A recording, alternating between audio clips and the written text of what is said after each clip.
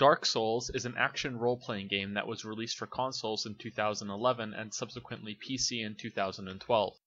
It is the second entry in what is now known as From Software's Soul series: Demon's Souls, Dark Souls 2, and, at least spiritually, the most recent release Bloodborne. If you have never played the game, then I strongly advise that you do not watch this video. Dark Souls, like most forms of entertainment, is best experienced without any prior knowledge to ruin surprises and influence your reaction. Dark Souls was the first game in the series that I played. I had heard some praise for the game online and decided to play it when the PC version was released. I went in completely blind. Since then, I have gone back and played Demon's Souls and then Dark Souls 2 when it was released. I have not yet played Bloodborne. I am stating all of this up front to give an idea of how I approach the series and how much of it that I've played. I also want to say that I consider Dark Souls to be one of the best games ever made and that it's high on my list of favorites. That said, it is not a perfect game. It is a flawed masterpiece that has earned a fanatical following.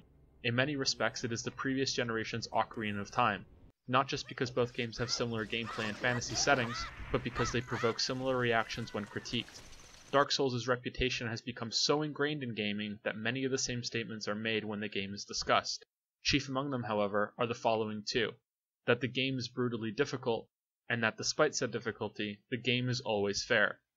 This last point is usually reinforced with some anecdote concluding with the phrase, "I'm dying a lot and it's always my fault. I love it."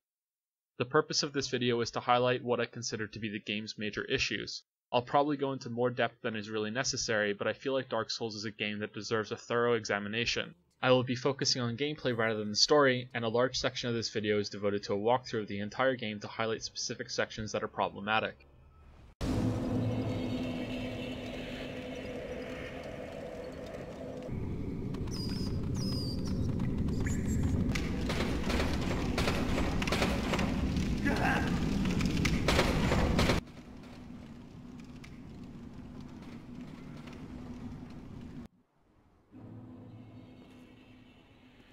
The game starts after a few cinematics and we can get moving right away. This is a good introduction as it gets the player in control in very little time and all the cinematics are skippable. We're taught in the first few seconds that lootable items on the floor will glow until you pick them up, and that some doors will require keys to open them in order to progress. In the next hallway, we have some enemies that will never attack you, but still take a few hits to kill so you can learn the basics of the controls in a safe environment.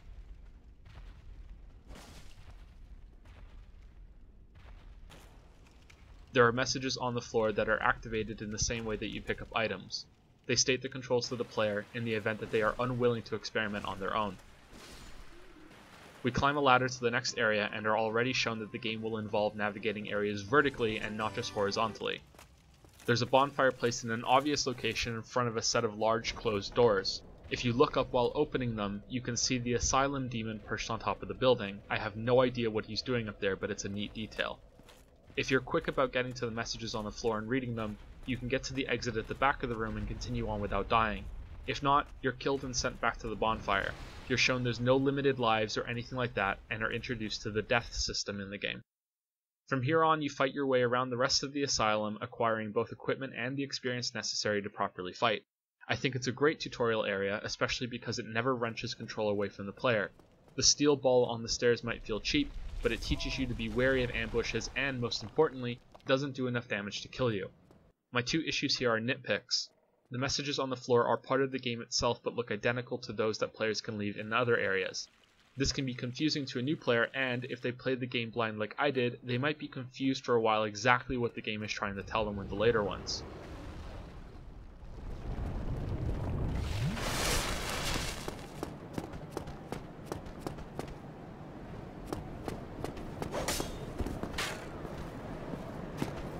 The other problem is regarding armor and weapons. The game teaches you how to equip your weapon and shield by putting them in a hallway with an archer funneling you toward the pickups. I don't think the game went far enough with this and should have started you naked and made you find and put on your armor too. Equipment load is an incredibly important part of the game, and there is a world of difference between being below or above 25% encumbrance. It's instinctual to think that heavy armor will make you move slower, but when you start the game already wearing a set, it's not obvious that your movement speed is already subpar compared to your character's base. Anyway, you carry on and eventually fight the Asylum Demon properly.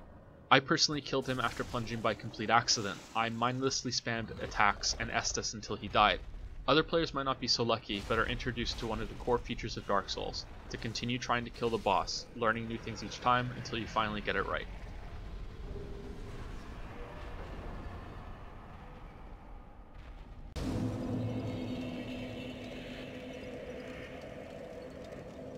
You're plopped into what serves as the central location in the game. A text overlay instructs you on how to level up, and you're left facing the most important bonfire in Dark Souls.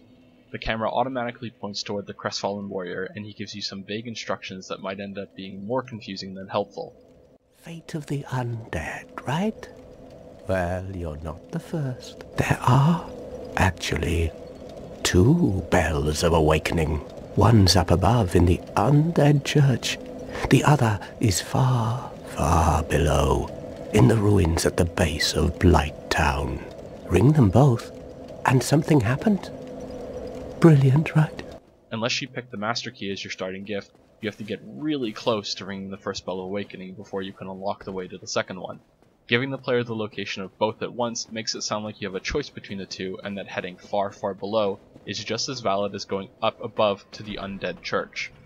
This is a minor point, and ultimately, I don't think exploring all of the different paths branching out from Firelink Shrine is a bad thing. It makes the world feel massive and gets the player curious about where each of the different routes lead. I've read horror stories of players spending a lot of time trying to get through the cemetery first. Eventually, people find the right path. The first battle is an interesting jump in difficulty from what came before. You're taught not to overextend and deal with each hollow individually. You're encouraged to lure them back, out of range of the firebombs being thrown, which incidentally gets them away from the other hollows that might join the fight too. There's a hollow with a shield to reinforce what you learned in the asylum about parrying, backstabs, and guard blocks. I actually found this first group to be pretty challenging on my first playthrough. I think it's easy to forget how difficult Undead Bird can be your first time. Maybe you'll die a few times, or maybe you'll get through the first few groups on your first try, but eventually you'll reach the next bonfire and complete the first of many relays that are in the game. Dark Souls doesn't have missions or traditional levels like in some other games.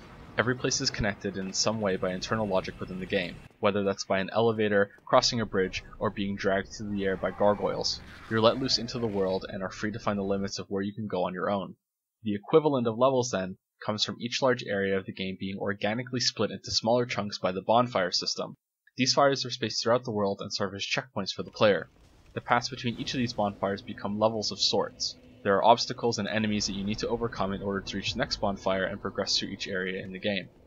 Using this bonfire will likely be the first time that you see that enemies respawn when you rest and not just when you die.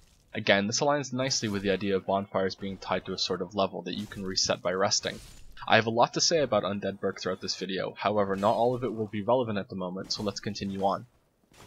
The area around the bonfire is close enough to hollows that they will engage you when you leave the room. This, coupled with the hollows throwing firebombs from the balcony above and the 3 undead in the room across the bridge, teach you that rushing forward is rarely a successful method of proceeding. It is much safer to kill the undead near the bonfire and make sure that nothing is following you before running over the bridge and continuing onward. You're being introduced to packs of enemies now that cannot be singled out like the first group in Firelink Shrine. Fighting multiple enemies at once changes the combat in Dark Souls significantly and is something I will talk about later. For now, know that these packs are challenging but reasonable.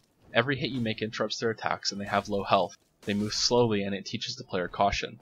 There's an optional mini-boss in the form of the Black Knight shortly before the climb to the Taurus Demon. This guy was incredibly intimidating on my first playthrough, but I wanted to kill him. I spent a lot of time throwing myself at his shield until I finally learned how to duel. I think I even figured out how to make the bonfire give me 10 Estus charges just so I could kill him, and even then I did so barely. I got the Black Knight shield from him. I think this is a great optional challenge for players who either want to improve or are better than average when they start it. In some respects, Taurus Demon is the real first boss. It's a strange choice then, since the best and almost certainly intended way to kill him is the repeat of the Asylum Demon. It's testing your ability to remember the plunging attack. The boss doesn't spawn immediately, and when you run forward you are shot in the back by 2 crossbow hollows. This doesn't kill you, and although it may feel a little cheap, I think they're both there to help the player rather than hinder. They make you turn around and discover the ladder before the Taurus Demon even spawns. You climb, kill them both, and now you have the vantage point to launch your plunging attacks. I say this is a strange choice because the game never really requires you to do the plunging attack ever again after this. It's reinforcing something that the game itself promptly forgets about. I killed this boss by plunging onto him and frantically trying to climb the ladder again. If you take too long after reaching the top, he can jump up and continue the fight up there. I think that's a pretty cool detail. There's a calm victory jog through the ramparts after this boss. You go down some stairs and cross a giant bridge and are immediately killed by a dragon.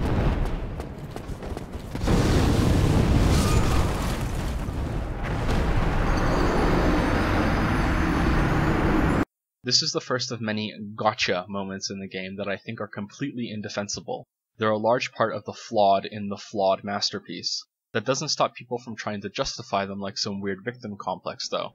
The most common argument that I read is that the small scorch mark on the bridge should be a huge warning to the player, as if the existence of fire sometime in the past should mean fire in the future, and that fire in the future means a dragon is going to fly overhead and murder you. If the game repeated this sort of logic throughout all of the areas, then maybe this argument would hold some water, but it doesn't. This is probably the worst gotcha of them all. It sours your recent victory, and there's a fair chance that you won't be able to make it back to your Bloodstain in order to recover the huge reward of souls that you just got from Taurus Demon. It also runs the risk of erroneously telling the player that this bridge is uncrossable and that you should be looking somewhere else to proceed. There are a lot of unexplored paths in the game at this point. Honestly, I really am dumbfounded that this encounter made it to the final release of the game. Halfway across the bridge are stairs leading to what I think is one of the greatest moments in Dark Souls. The level design in most games is usually so poor and incoherent that I've come to expect things not to make sense. This moment that Undeadburg loops back into itself and reuses the bonfire is genius. It's one of 3 moments in the game that actually made me pause and admire how the world suddenly clicked into place. I went from wondering where I was going to knowing exactly where I was. The other 2 moments are opening the door in the Aqueduct after Capra Demon and the Floodgate in Lulando. I went through Valley of Drakes early in my playthrough and had those giant doors in the back of my head for many hours, wondering what the hell the game was still hiding behind them. When I finally drained Lulando and looked out to see the Drakes, I started laughing and couldn't believe how stupid I had been. The dimensions made perfect sense that, of course, that's where the doors led, but again I was so used to poor level design that it never even occurred to me that I could have thought it through to work out where the doors open. Rewarding exploration with these sort of connections inside and between levels is, in my opinion, the best thing that the game does. Firelink Shrine in a way becomes a larger meta bonfire that serves as a checkpoint that links all the larger locations in the game. You're going around opening all these paths that loop into each other while you're lighting all of these bonfires.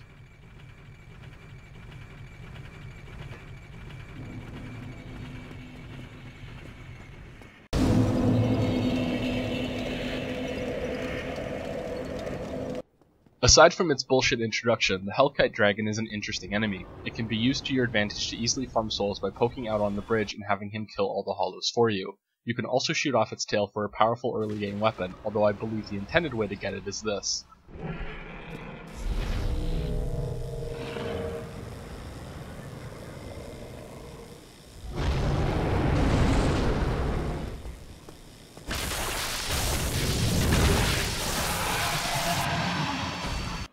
You have a choice from here to go under the bridge or get by the dragon by luring it down and dashing past. This leads to another bonfire and a brief shortcut to get into Undead Parish without having to constantly go through the bridge hollows and rat room. Another Black Knight at the top of the tower is the second optional challenge for this area. It's a bit cheap to put him so close to the stairs, and I'm sure many players climb up and get immediately smacked before they understand what just happened. I was not able to kill this guy right away on my first playthrough. I had to come back after killing the Bell Gargoyles. You might not know that you can run through here quickly enough to get to the next area before the hollow pulls the lever to close the gate. If you fight through instead, the area teaches you to use cover to hide from the range hollows and to lure the most dangerous enemy, the Bull Boar, to a safer position to fight.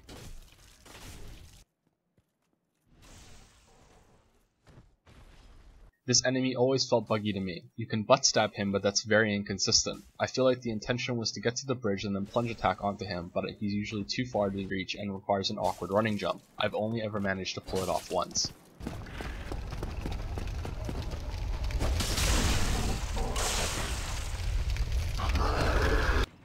Also, there are other ways to kill him. Continuing on, part of the floor has crumbled on the way to the church and has been replaced with wooden supports. This is a part of the game that I mentioned earlier. If the developers wanted you to read the environment for warnings like the black smears on the bridge, then the wood here should be a hazard. There's even an alternative path through the church that you could take, but you can cross here without a problem because reading the environment for massive leaps in logic is not something the game expects you to be doing. Exploring around the church will inevitably lead the player to the blacksmith, the elevators back to Firelink, and the Heavy Knight. This entire area is set up precisely to teach the player how important it is to upgrade your gear, your weapons most of all. The blacksmith is right below the bonfire and impossible to miss. The sound of him constantly striking his hammer is louder than the metallic hum of the bonfire itself. There's a Firekeeper soul here, and the Heavy Knight always drops a Titanite shard, so you have the currency to use on a weapon without having to risk souls buying one. The Balder Knights also have a reasonable chance to drop more shards. It's no accident then that the boss of this area is a damage check of sorts. Many of the systems in Dark Souls can be described using borrowed terminology from massively multiplayer games. There's corpse running, which is when you die and have to make it back to your body to retrieve your things. There's aggro, which is when an enemy has noticed your presence and is now being aggressive toward you. There's pulling, which is the act of engaging an enemy from afar so that it comes to you alone instead of with a larger group. The term that can be applied to the gargoyles then is a DPS check, damage per second. More plainly, it's a test to see if your character is doing enough damage to proceed in the game. The gargoyles are not the most difficult boss in Dark Souls, but I do firmly believe that there is no greater difficulty spike than them. Make a new game and then try fighting them without upgrading any of your weapons if you don't believe me. The idea here is sound. It's an organic way of teaching you that upgrading your weapons is important. You fight to the boss, get him down to half health, and then the second gargoyle descends and you're overwhelmed. Increasing your damage is the best solution, to kill the first gargoyle before the second one comes down, or at the very least damage it so much that you only have to sneak in 1 or 3 attacks after the second one drops. The problem, however, is one of the largest ones that the game has. The combat system becomes absolutely awful when you have to fight more than one enemy at once. Let me explain. Combat in the game initially feels slow. There's a methodical pace to it that many players, including myself, found alienating when they first played. There's a delay to all attacks you make, although delay might not be the correct word. The controls are responsive, but there's a deliberate wind-up that is meant to make you think more carefully about your actions. The same holds true for enemies in the game. They have to commit to their attacks in the same manner that you do. Fighting enemies usually involves a mixture of defensive and offensive tactics. Hold your shield up to block or roll away, and then counter when your opponent is exposed from the attack that they just failed to land. Enemies can and will use the same method on you, and so striking first always has a risk. You can kick through enemy shields to create openings for yourself. You can wield your weapons with 1 or 2 hands and strike with both light and strong attacks. You can use your shield to parry enemies and then counter for massive damage, or you can strafe around your opponent and stab them in the back for similar bonus damage. It's noteworthy that the game's combat never adds any new mechanics. Although I have left out some nuances in the interest of saving time, the combat system I just described is that way right from the start and all the way to the end. It is surprising then that it remains gratifying even after several playthroughs. Even saying it now, it doesn't sound particularly engaging. It lacks the combo system that other action games utilize, or ultra flashy special moves, or more complicated movesets that has the player switching between dozens of different attacks while they tear through waves of enemies. But it's exactly the slow pace that makes the game so compelling. Damage from enemies is so high that mistakes are heavily punished, meaning that decisions made in combat have real weight to them. Fighting through a series of enemies and timing everything perfectly, knowing how it all works so you can get through an entire area without taking a lick of damage, is immensely satisfying and addicting. One-on-one, you can see all the information that you need in order to make decisions in combat. You might still make a mistake, but it was your mistake to make. The moment that number becomes 2-on-1, you start butting heads with a plethora of problems. With more than one opponent, incoming attacks can layer over each other in unpredictable ways. You may successfully dodge the first attack but get caught in the second one during the exact same roll because there was no correct time to roll at all. Holding your shield up faces the same problem, a barrage of attacks that layer over themselves so that there is no real opening for a counterattack. Even worse is if the attacks happen so fast that you end up losing all of your endurance. Luring multiple enemies into a narrow corridor should be a useful tactic to combat this, but it isn't because enemies in Dark Souls can attack through each other without any issue. This is most easily seen with projectiles that can bewilderingly fly through any enemy model and right into you. The same goes for melee attacks, spells, fire breath, anything. You can all be cramped in a line in the corridor and both of them will be able to hit you. Enemies also have an additional advantage in that their attacks don't bounce off walls like yours do. It makes sense that you can't swing a sword through a wall, but it doesn't make sense that the monsters you're fighting can. It's one of the most frustrating features in the game and is also full of inconsistencies.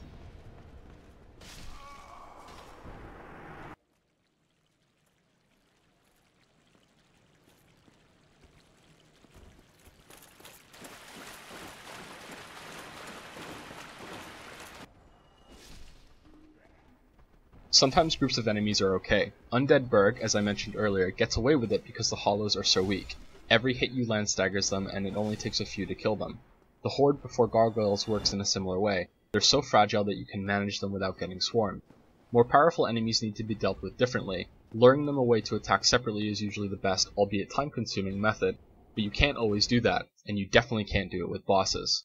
The Bell Gargoyles really are awful to fight by yourself if you don't get a chance to rush down the first one. Attacks from their spears are large and sweeping and can easily overlap. The fire is the same way. Sometimes one will be channeling its fire while the other is swinging its spear from around you, so you have limited options to avoid them and zero options for attacking until the fire is over. It's here that the game's combat changes for the worse. The Estus Flask, one of the key items in the game, is an outstanding game mechanic. The limited charges that refresh for free upon resting at a bonfire encourage you to use them, but also not to waste them. There are decisions to make during and after combat. Do you risk healing in the middle of a fight? If you win a battle and you're only a little damaged, is it worth it to top up your health even though part of the Estus Flask will be wasted? For new players, the flask is a limit on how far they can explore before they need to think about turning back to the bonfire to try again, or to risk pushing on to see if they can make it farther. The flask running out of charges is the reason that the sight of a new bonfire can be such a relief. When you're forced to fight multiples like the gargoyles, the flask ceases to be a resource to correct mistakes and instead becomes the amount of times that you can go on the offensive. With attacks layered over each other, you either need to wait prolonged periods of time to finally attack, or you risk running in for a hit and then run out to heal before doing it all again. This boss fight is necessary in order to teach the player about the importance of weapon damage.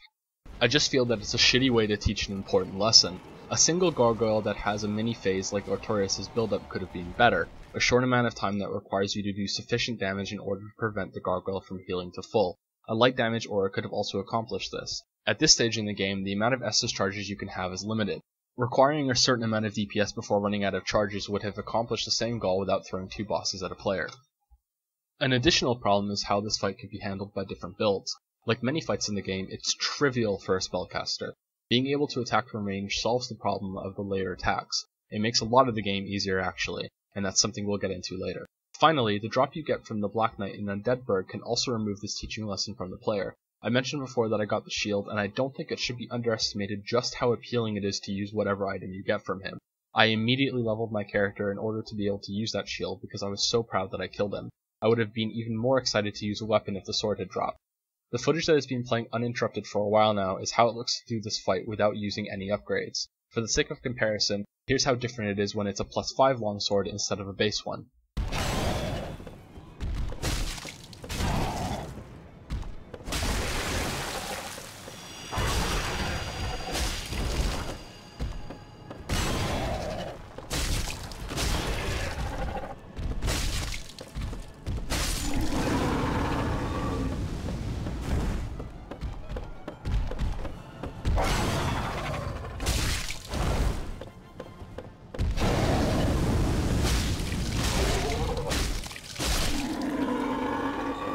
And here's the Black Knight sword.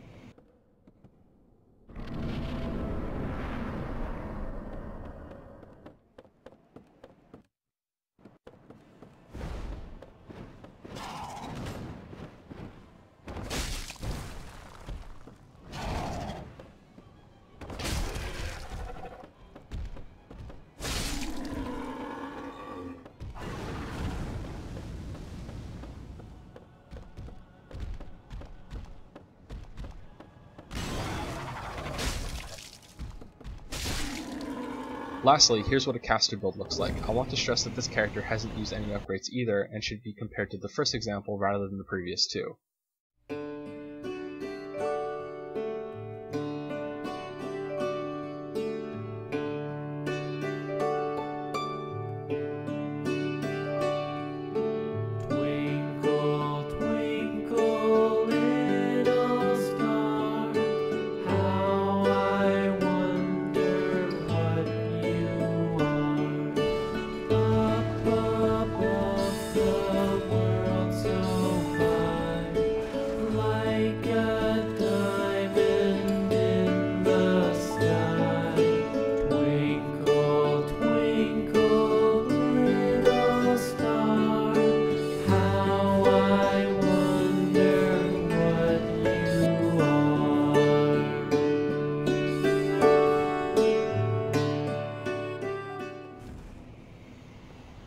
Eventually, you'll kill the gargoyles. You have your victory climb up the church tower and you ring the first bell of awakening.